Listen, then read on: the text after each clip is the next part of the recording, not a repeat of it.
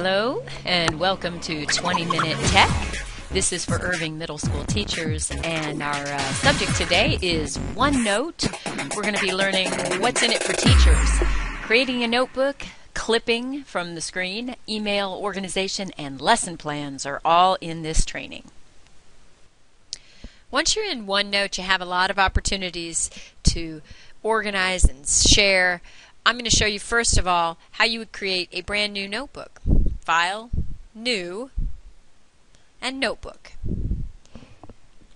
You can name your notebook, and let's leave it as a blank template for now. Templates will be another training session. For school use, you're going to want to use it on multiple computers because you'll be saving it on your H drive. So that's a separate computer from the one you're on. If you plan on sharing with others, this would be your selection in a shared folder on a server. In the next screen, you're going to choose where to save your notebook. Try to save it on your shared H drive, best place for it. And then you're going to want to create a folder called OneNote or OneNote Notebooks.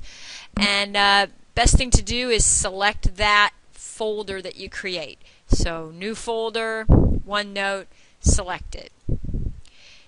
It'll then put your new notebook inside there, and you don't need to send yourself a link to that in your email. Check to see that your notebooks are syncing. Look for the green check mark. If they are not syncing, that means there would be a red X. Lots of teachers like to go surfing on the internet to find information for their classes, but no one wants to save all the bookmarks without knowing really what's on the page to help them in class. The best thing to use is OneNote and clip those parts of a page that you're going to use for your lessons. Here's how you do that. One way is within Internet Explorer or any of your browsers, simply do the keyboard shortcut Window key S. It'll give you a faded look, and you can click and drag the portion of the screen that you want. This shows up in OneNote as an unfiled note. In other words, there are two places to look. Down on the left, unfiled notes, and up at the top it'll be called an unfiled note. Quickly move this to a notebook by clicking the page and dragging it to whatever section in a notebook you want. Another way to clip is directly within OneNote. If you have a web page already selected that you are interested in placing into OneNote, start on the OneNote page. Make sure your cursor is where you would like to place that information, and then come to the top and press the clip button.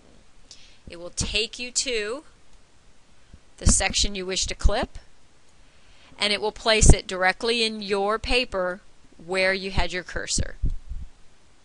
Another reason I love OneNote is for my email organization. In Outlook, I bet you've noticed up at the top a nice little tiny button that if you hover over it, it says Send to OneNote. I am a great fan of this button. I'm going to show you right now. I'm on a email, and I'm going to send it to OneNote.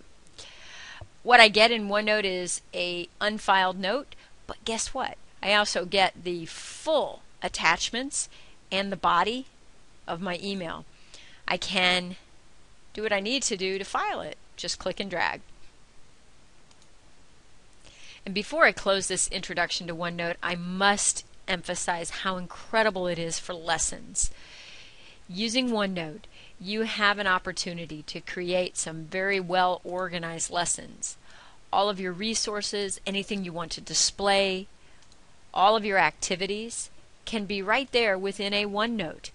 Links to any of the pages that you might want to visit in class. And OneNote works great on a smartboard.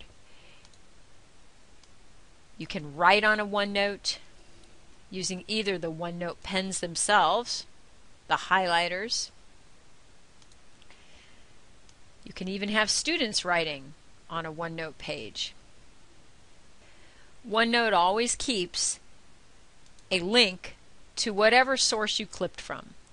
So even if you can't remember where you got that picture or where you got that quote, you will have a link that'll go there so that you can get back to it. I encourage you to download the OneNote 2007 Toolkit for Teachers. It's got so many resources and ideas. You really do not want to miss it.